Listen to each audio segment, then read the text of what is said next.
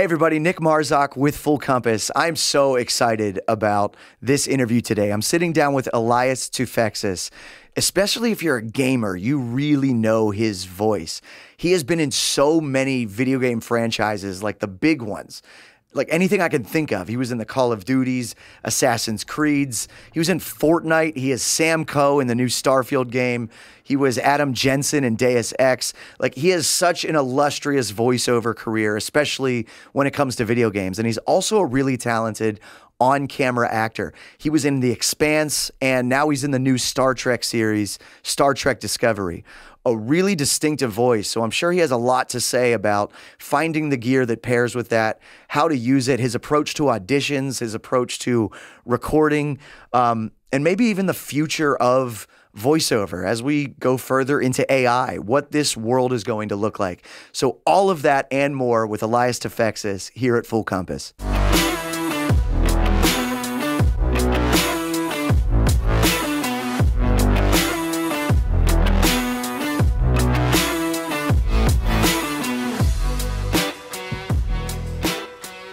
Elias Toufexis, Fortnite, Deus Ex, Call of Duty. Like, I could just, like, off my head, Assassin's Creed. You're a part of all of them. Yeah, it's funny because I kind of fell ass backwards into it too. It's not something I actively sought out. It's just when you're an actor, you just take auditions for whatever. And yeah. It just happened to be that, oh, okay, he's good at this type of thing, or he's good at this type of thing. And I ended up getting, all this back-to-back kind of video game work. And then one game would lead to another game, would lead to another game. And the whole time I'm like, no, I'm a mostly a TV actor. But like, you start embracing it eventually. You start going, well, actually, these scripts are not bad. Yeah. A lot of these are better than TV. Yeah. And you start really falling into it. Now I'm like, if a game is being made and I'm not in it, why am I not part of this? Yeah. You have a voice that can be a protagonist, but it's also a really good antagonist voice. I do a lot of bad. See, that's the thing. I play a lot of bad guys on TV. Yeah. But in video games, they all want to sound like a cool protagonist. So I end up playing all the good guys that I play are in games, and all the bad guys I play are on TV. Don't know why. It's just the way it is. How has your gear evolved from? Was there like and specifically the TLM 103? Yeah. You arrive at that because it has. But what kind of? Yeah. I had this for a long time. Yeah. SM7B. Yeah. And they're great for podcasts. Yep. They're not that great, at least with my voice. It never really captured what I needed for my voice. What are you looking for? I want to drill into that because you do have the depth, you have the low. Yeah. That great. It's making sure it captures, for me particularly, it's making sure it captures the layers of my voice. Because I have this, like there's a show that I do on Netflix called Blood of Zeus. And they told me, they cast me in that lead bad guy because he was a human and became a demon. And there was something about the way my voice sounded where it's as human but demon at the same time. And I'm like, that's what I mean, right? You don't ever know why you get a role. Yeah. And so let's go back to your studio setup. So you have the TLM 103 into, what's your interface? I just use a Apollo. Yep. UA Apollo. Yeah. And then that goes just into my Mac. Nice. I just plug it into my Mac, and then I use Twisted Wave on my Mac. Free software, it's great. Yeah. No, it's free, but if you want to use it properly, I think it's like $30 or something. Oh, okay. It's nothing major. Because the free one has like restrictions. But and it's totally, there's a lot of games out there that I did that are AAA, top of the line, $200 million from budgets that studio, from that place at home. I love it. I'll watch something, The Penguin. Yeah. Like I'll watch something, I'll be like, oh, I did that from my booth at home. So it's great. Because the tech, the equipment is getting, it's still pricey. Like it's not cheap. Like a TLM 103 is like $1,000. So that's not inexpensive. Yeah. But it's not like 10 years ago that would have cost 10 grand. Well, it almost did cost me 10 grand. But that was mostly, you also had the LA, there's mostly the booth. The booth is not cheap. Again, not super expensive. And they came and built it for me. And I asked them, like, if I move, can you take this apart and put it back together? And like, yep, we'll come in and take it apart. And LA what did you have before the booth? Because I always love these closets. Yeah, just a closet that I tried. Like I bought foam and I like put it all around the closet. It just didn't work. It just sounded like a box. Yeah, and I remember it was interesting actually because during COVID when it first started and everybody was panicking, I was in the middle of a game called Immortals Phoenix Rising, which is a Ubisoft game. I already done a bunch of performance capture for it, and then we were going to do all this voiceover for it. And all I had was that little closet, and I think I had a short, and they were like, I can't make this sound good. So to Ubisoft's credit is, I recorded the whole game. They paid me to record the whole game. And then they sent me a TLM 103. And I don't remember how I got to, I moved into this place with a really good closet and booth. And I turned that and then they sent me a TLM 103 and I used that. And then I re-recorded the whole game and they paid me again, which is amazing. Like saved my life during COVID. Yeah. Video games is such a huge industry. Yeah. And people kind of like forget that that's like you need characters to populate all of these things, which is a whole industry of voice. Yeah. Which is why I was so intrigued to have you on, because this is, you can speak to the expertise of this, but also like how do you funnel into this thing where, and it's not that like you're also on Star Trek Discovery, which I'm sure that since I spoke to you last is new, and that's probably been a big change for you. Only because of COVID and the strike. Well, the strike was a little after, but because of COVID, here's what happened. COVID hit, and all of us who do both acting on camera and voice acting all made sure we were doing the voice acting. Yeah. So I actually bought like a little booth and built it in my house and made sure that I had perfect working equipment and made sure it was top of the line. Spent a pretty penny, but I knew it's that or I'm not working. Yeah. Because there's nobody working. Was that a push or a pull? Were your agents saying like, hey, you need to set up, or me. You got ahead of it? I think a lot of voice actors, especially in LA, we were just like, okay, if we don't have easy access, nobody's going in anymore for this stuff, obviously, because everything's shut down. Nobody's doing on camera. I would have on camera friends who were going back to, I mean, not bartending because everything was closed, but whatever just day job that they used to have because they were just, nothing was going on. And fortunately for me and for a lot of voice actors, we were like, okay, let's spend some money, not a ton, get the right equipment, the right sound studio to make sure it sounds professional, and we can still work. Yeah. And then for a little while we were really busy because there was only like a handful of us who had all that equipment. Yeah. And then eventually it a lot of voice actors were like, okay, I'm gonna just buy the stuff, get in there, make sure we have. And now being a director, I was a voice director throughout COVID too, and the differences in people's home booths. Yeah. And it's like, oh, this mic's not great. We got to figure out how to work with this. Or sometimes we'd send them a mic. Yeah. Things like that. All that kind of stuff was crazy during COVID. But the TVs, to long-windedly answer your question, the TV stuff kind of went away for a while, even though that was mostly what I had done. And it's very simple. The TV stuff I worked more on, but the video game stuff was more popular. Yeah. So the video game stuff is how I got like a little bit of a cult following, so to speak, and the TV stuff less so. Yeah. If I hadn't done video games, I wouldn't have the following that I have. Yeah, I would call it a cult following that I have with just TV, because the video games are so like they have their rabid fan base for whatever series I'm doing. So when you go to a Comic-Con, because I know you do those, because I mean your characters by nature, like sci-fi, The Expanse, Star Trek, and video games, like there's a lot of that Venn diagram is almost a perfect circle. Again, not intentional. Yeah. Just like whatever came my way and what I happened to book. That's most actors. Yeah. A lot of actors get asked that question, right? It's like, well, why do you choose science? I didn't choose nothing. I just, whatever they offered me, I took. Yeah. That's less so now as I grow older in my career. I'm comfortable turning things down if I don't like them. But at first, man, you're just taking everything. Yeah. So it just happened to be, especially I grew up in Canada, and in Toronto and Vancouver, where I spent most of my time in the business, it's all sci-fi. Yeah. It's all sci-fi and fantasy. That's all they do is shoot that stuff up there. And then video games are mostly sci-fi and fantasy. Yeah. Or action. So it just happened to be that Venn diagram that you say. It just happened to be all the things that I booked. And the funny thing about it is that because I speak the way I speak, everybody hires me for this voice. And my, you know, my demo reel has like all these kooky, crazy, nobody ever hires me for any of those. All they do is like, oh, just get Elias to be the raspy guy. We're looking for an Elias Toufexis type, so do you think you can do that? I've actually seen that in an audition. It's like, why am I getting this audition? They're looking for a me type. Like, just call me. Yeah, isn't that offer only at that point? I know, it's so silly. What a weird business. Has it sustained with the home studio? Because like I remember that was when I was with an agency, WME, that dropped everybody. Yeah, in the voiceover. In voiceover scale. That was like a Wild West time where there was like 200 people that overnight lost their agent. Really, yeah. And so like all the other agencies then were like, no, we're not taking, like so that was chaos. But I remember right prior to that, there was like, hey, everybody needs Source Connect now.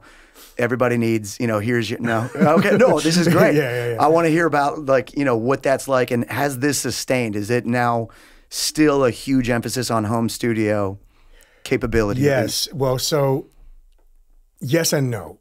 Every audition that I get always says the same thing. If you can record from home if you want, but please send us your specs and send us an example.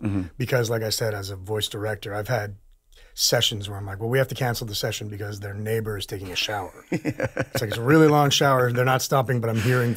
So we might be able to work that into the script, but like we'd like to. Or always like everybody's sound booth, even mine, which is a professional. Like I use LA Vocal Booths. They're a great company. Great company. Even those are super professional, not super expensive, but pricey. Even that, if an ambulance goes by, you're going to hear it. Not like in a studio. Yeah. So there's always been times where it's like, okay, we'll just wait for that garbage truck. Yeah. Or just wait for that dog to stop barking. Yeah. So I think now that things have opened up again, I think more studios are going, please come in if you can. Also, the other thing is when it's a big game, like you say, and there's 200 characters, I think engineers prefer if it's the same microphone. Or the same type at least. And actors have like a varying range of microphones. You capture, you pick the microphone that suits your voice best. Or the voice you get cast as most. Like for me, it's the Neumann TLM 103. Like that's what I use. And it captures like the bass of my voice really well. And I usually recommend that to most actors, especially male actors who are trying to like get a bassy voice. And that's what I use. But I've had games where it's like, no, we're using a shotgun mic. So could you please come into the 416 or 414? Yeah. And then I got to drive to friggin' Marina Del Rey to do it.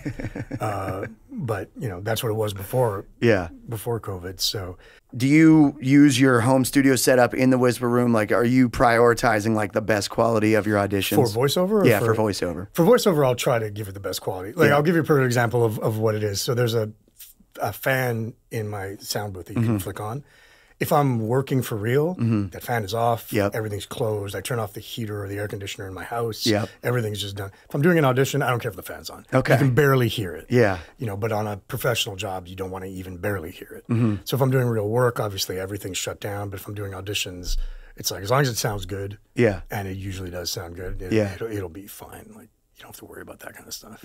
And as somebody who casts video games and animated series and stuff, I'm like, I don't care. If I hear you and you're good, but I hear a little hiss in the background, I'm not gonna not hire you. If that loses you the job, you don't want to work with that person anyway. That kind of As a VO director, actually, it's because not only do you do this stuff, they always say like people that can't do coach or or cast. No, nothing against casting directors. You're great. Hire me. Hire us. Hire us. Together. Yeah. You have like 2 days in the next calendar year that you're not working. So we need to, and today we need to fill those. And today was one of them. So what are you looking for? Because I think I brought this up when we did a voiceover roundtable one time, but in terms of specs, sometimes it'll say like, we're looking for somebody who's like Christopher Walken meets Leslie Jones. Yeah. And you're like, what? There's so many ways to go with that. Yeah. It's impossible to tell. It depends, right? It depends on what the game is or what the animated series is, what the project is. Some of these guys, they don't know what they want. And they're like, oh, maybe he should sound like Christopher Walken meets Leslie Jones. You're like, what even is that? And then you'll listen to 500 auditions and you'll whittle that down. Yeah. And you whittle those down. Yeah. And then you get to a few and you go, all right, which one sounds like Christopher Walken? And then sometimes it's like, you know what? None of them, but this one is very interesting read or very interesting quality in their voice. And let's try that one. You know, it's nothing. That's why I think actors in general, for on camera and for voiceover, they put too much thought into their auditions, way too much thought. Because you don't need to, because even the casting directors don't really know what they want, and the producers don't really know what they want. And if they do, it'll get whittled down, and you won't get it anyway. Yeah, you know, there of course you lose. You know, I'll lose a role, and then I'll see the person who got the role, and I'll be like, well, why didn't they tell me to do that? I could have done that. Yeah, that happens, of course. But just do you, man. Just do whatever you think is right for the role, and then you'll either book it or you won't. Then you move on to the next one. Yeah. Has there been a role that changed, like where you felt like the sea change of like, okay, this is because, like, for instance, the video game thing where like everything started kind of, you know, not funneling to that, but like that became a big, a big source of jobs, income, whatever you want to say. It was when I went back to Montreal for a little while because that's where I grew up. And my wife wanted to see the city, so we moved there for a couple of years. Who's also a fabulous voice artist. Yeah, she's singer. She's in a bunch of stuff too, Michelle Bobeck. Yep. And she and I moved back to Montreal for a little bit, and Ubisoft is in Montreal and Eidos Montreal, both great companies. And that's where I booked Adam Jensen from Deus Ex. And I was also at the time doing like Rainbow Six for Ubisoft and Splinter Cell for Ubisoft. And that changed stuff. Like that changed stuff in terms of once Adam Jensen got out into like the zeitgeist and it became kind of popular, that character, then I started running with it. Like on Twitter, I'm like, okay, this character's popular, so let me join Twitter. And that's when I joined Twitter. And then I started being like, oh, let me do Comic-Cons and let me do or try to get those. That kind of bumped me up into a different level. And then I just ran with it and exaggerated how popular this guy was, so more and more people would pay attention to me. And then what ended up happening is you would get to an audition, and then they knew, it's like, oh, you're the guy who played this character. I love that game. And then that, you know, because the gaming community, it's not really that big, right? Yeah. Like the devs from Ubisoft, they all worked at some other company first, and then they went to another company. And I played the Penguin in Gotham Knights. That was just offered to me. And it was offered to me because all of the devs were on Deus Ex. Yeah. And they're just like, oh, I think Elias could play the Penguin. I'm like, okay. And then as an actor who does, I'm like, yeah, totally. And then I hung up. I'm like, I have no idea what I'm going to do. What's the Penguin's motivation? Yeah. How am I going to, what is his voice? What does he mean am I doing? I didn't even know. And they're like, yeah, great. You're going to be the Penguin. I'm like, yeah, okay. But that just shows you it's just trust because you've worked with them before. Yeah. And that character became so popular, the Jensen character. So that was the one that kind of bumped me up in the video game world. In on camera, I don't know that there has been one. I mean, I've done a lot of cool sci-fi shows, but there's nothing that like put me to this, not like upper echelon. I'm still auditioning for stuff, and I still have to like convince people to hire me. It's like Star Trek was an offer. They did offer it, more or less. It was a little bit. It was casting directors both called me directly and said, we want to use you in this. And they were like, let us get back to you. We want to tell the producers. And then the producers said, we love him, but can you just put it on tape also? So it wasn't like an audition process. It was kind of like a half offer. It was an offer, and then I put it on tape, and then got the role. That's almost like a screen test. Would that be how you define like a screen that? Test, But that was more reputation within the business as opposed to like that bumped me to another echelon. Like they didn't care about my popularity. They just knew who I was because I had auditioned for them or worked for them a bunch of times. Which goes back to the importance of being in casting rooms. Like you get that person who's casting this, you might not get it 3 years down the line. They're like, every role I've gotten, every big role I've gotten has all been by losing another role. Yeah. Every one of them. The Expanse, they wrote that character for me because I had auditioned for one of the leads. Yeah. And I got it was down to me and him, and then he got it justifiably in this case. Most of the time it's not. Most of the time I'm like, this is terrible. That's right. Yeah. But in this case, in Wes's case, as Amos in Expanse, I was like, oh yeah, I would have cast him too. But then I came so close, and then they actually auditioned me for another part, came close, didn't get it, and then they wrote me 6 episodes on the show. Totally because I did well in those auditions, right? And same thing with Star Trek to a degree. I was on Discovery in the first season. I had like 3 lines. There's a whole story behind that. I was mad about it, but when I finished that episode, I was like, look, I know I burned myself on the show, but I went to the casting directors, whom I knew by going in and talking to them and meeting them on 100 of other auditions. And I went and talked to them, and I was like, look, if there's ever anything else I can play on this, let me know. They called me and offered me a role 5 years later. Wow. So it just goes to show you, that, like, go in and do your best. And then if you're good, they'll know you're good. Yeah. And then casting directors will legitimately try to find good actors' work. Yeah. Like, legitimately. They're not just going to say it. And this all, to me, is the lure of Hollywood and why you could be, it's year 10 of just nothing's happening. Yeah. But year 11, that thing I did in year 2 might lead to something. Very well which could bring us to AI if you want. I would love to get into AI. So here's my... This is, you have, just for people that are now learning about Elias, I follow you on Twitter, and everything you say on AI, I'm like, yes. Like, it's like a town hall meeting. I'm like, yeah, go. This, especially with the new SAG contract, and we don't have to like badmouth, because I know a lot of people worked very hard on getting where we are, at least right now. But I do feel like there are still gaping holes in allowing AI to infiltrate, and there's not much they can do about it. That's the thing. Like, their heart is in the right place. All the SAG negotiators and stuff like that, and it's like manufacturing. Yeah, it's just like. It's easier to have robots make cars than it is for people. It's just the way the world is going, right? So it's not so much AI that, like, it's not that I hate AI or anything like that.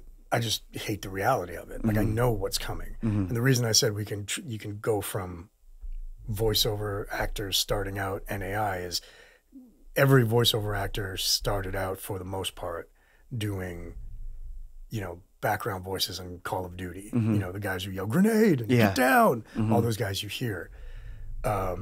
Games like that, it's going to get to the point, it's probably here in some cases, but it's going to get to the point where they're like, why are we bringing in an actor, paying him full SAG day, paying a studio, paying an engineer, when we can run it through a computer? Nobody cares about the voices in the background singing.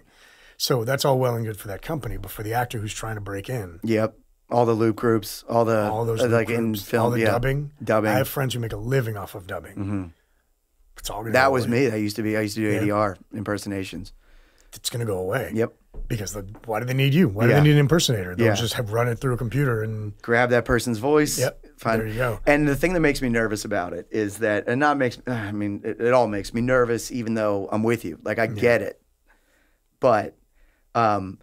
Like with acting, and unless you're doing a movie like The Polar Express or something, where you have Tom Hanks's character in an animation, or we're only a few years removed from, what was it, The Scorpion King, The Rock, like how that CGI moment. Like, we're still not there yet of realistic, like, human replacement. We will be close. With voice, it's different, and it's already there. It's already there. I hear there's this account that, like, he posted to, like, Instagram and TikTok, Red Hot Chili Peppers singing a grocery list to the tune of "Don't Stop," and it's Anthony Kiedis. I mean, it is, and so we're there. And like, so it brings in, what it does for me with AI is it makes it a moral quandary for me. If you're in the business of entertainment and art, let's take entertainment out of it. If you're in the business of art, you have to end up making literally a moral decision. And you have to say, all right, this is art. Art comes from human beings. It doesn't come from a computer. The computer is just ripping off other human beings. Right? But I feel like eventually there will be somewhat of a rebellion to that. And people will go, like when you buy food and it goes, with real fruit. Like that kind of thing. It's going to get to the point where it's like, well, I want real actors. And I was thinking about this. That's a great point. I was thinking about this watching. Now with real humans. Right? We're not that. I mean, that's probably going to happen. But I was watching the Super Bowl and the commercials, and every commercial was a celebrity. Did you notice that? Like, every commercial. Every commercial was like 5 celebrities all mixed together. And you're looking at it going, and the place it took me wasn't, oh, look at all these people. It was, people want to see people that they know. They want to build trust in these celebrities. I feel like, much like, you know, 3D TVs or even NFTs and things like that, there's going to be a big rush of it. People are going to go, this technology is amazing. Yeah. And then they're going to go, but it's not real. Yeah. And it's not art. What is going to interrupt it? Like, in my opinion, I think it's going to, there's going to be, like in music, there was a big lawsuit because somebody put out a Drake album. Yeah. I think hopefully the courts or some kind of copyright. Only way to do it. Yeah. That's why I don't get on SAG too hard, because there's not much they can do, really. Yeah. They could say like, no, never use AI, and yeah, they're gonna go, well, I use AI all sorts of ways. Yeah, like video games. SAG is talking about striking, and I don't personally think it's a good idea because there are a million ways to use AI. So you can go ban AI altogether. That's not really what they're asking, but like, there's all these different things that artificial intelligence is doing in the game world in particular, because it's such a tech-based world that you can't just outright say, well, don't use AI. But then at the other side, you're like, well, please don't replace us, because the actors are important. For the most part, as a sidebar, for the most part, video game companies that I've worked with, they're all like, we're not going to use AI. Don't worry, we're not. I think they might for like the background stuff, but for the main actors, they're going to, I think, always stick with actors for a little while at least, because there's going to be a backlash, like I said. Tell me why. Like what? And now I'm like devil's advocating. Yeah. What are you missing with an AI performance? What do you, Elias Toufexis? Connection. Yeah. It's really connection. The people like the characters I play because I play them with empathy and I play them with a specific way to connect to the audience. That's what good actors do. And good characters. Like, there's no way if The Last of Us 3 decided we're just going to use AI guys, there's no way that would go over. Yeah. People would be like, no, I loved Ellie. I loved her performance. Yeah. I loved Troy Baker's performance. Well, he's gone now, but Yeah. I love Troy Baker's performance as Joel. Yeah. It's not, Joel doesn't really exist, and people know that inherently. They know that this actor is bringing this character to life, and you connect with the actor and the character, even if it's digital. Yeah. You still connect with the performance, the vocal performance, and I would be worried that maybe you can get away, especially as it goes, with vocal performances being replaced completely, if they don't know. And if they don't know, well, then they'll say, well, what's the difference then if I don't know? But I think if they did know, they'd be like, oh, this is fake. Yeah. It's fake. Yeah. And it's also stealing. Yeah. And it's theft to me all the way down the signal chain. Like your performance, the way you would say things. So that's your IP being stolen. The microphone, the compressor, the preamp, Everything, the studio set, stuff. the room sound, that all is being sampled, if you will, to come from a music perspective and replicated based on all of this stuff that was created by humans. Yeah. So I'm hoping that it's the IP world, IP theft, that then is the thing that like it not stops AI, because I agree with you. I think there are many great applications of it, but at least start steering the cruise ship back to be like, hey, let's control this, you know, because right now there's no sensibility for how do we do this responsibly. Because it's new, right? It's relatively new. At least in the public eye, it's new. Well, Starfield, Star Trek, Discovery. I mean, I could go through your, just in case you're not aware of your resume. The Expanse, obviously, Blood of Zeus, Deus Ex, everything. I mean, a bunch of Call of Duties, a bunch of Assassin's Creeds, Last of Us Part 2. I mean, you've done at Fortnite, you've done so many freaking things, and I can't wait to see you do so many freaking more. So thanks so much for coming in and talking to us. Yeah. Really appreciate you, Elias. All right.